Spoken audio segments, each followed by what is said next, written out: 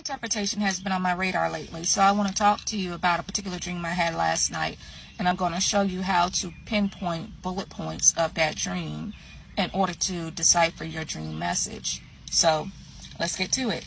The dream environment was a school, and at first, sometimes in your dreams people start off as one person and then morph into another. That actually has a meaning, but the first person that was there was my sister, and we were looking at lockers to try to choose which lockers we can pick together to share to unpack our things in.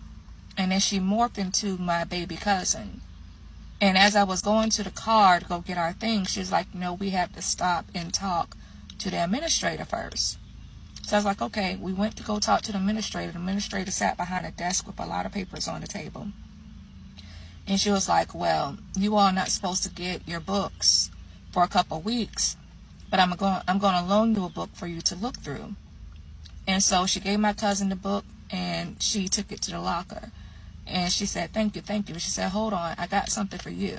What she did, she had a stack of papers. And apparently, even though she was an advisor, she was a teacher as well. And she had a stack of papers of notes from the class that we will be taking.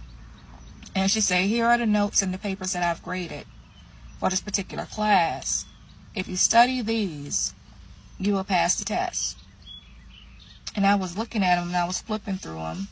Some of them had staples in them. I was like, okay, thank you. So my cousin ran off with the book and I ran out with the papers, and then the dream phased out.